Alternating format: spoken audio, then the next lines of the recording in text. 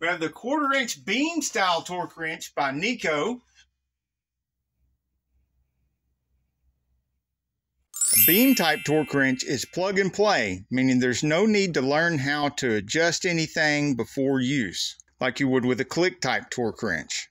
It also has an advantage over digital torque wrenches because there's no LCD screen to worry about during freezing weather, and no costly batteries. It can be left in the toolbox in all types of weather, and it's always ready to go. This Neiko 03727A is 11¼ inches long. It has a 1/4-inch drive. The head is almost 1 inch tall. The head is a little under 0.875, which makes it about 7/8 of an inch in diameter. The Neiko torque wrench and the box that it comes in will fit in the shallowest drawers that I have. Its operating range is from 0 to 80 inch-pounds.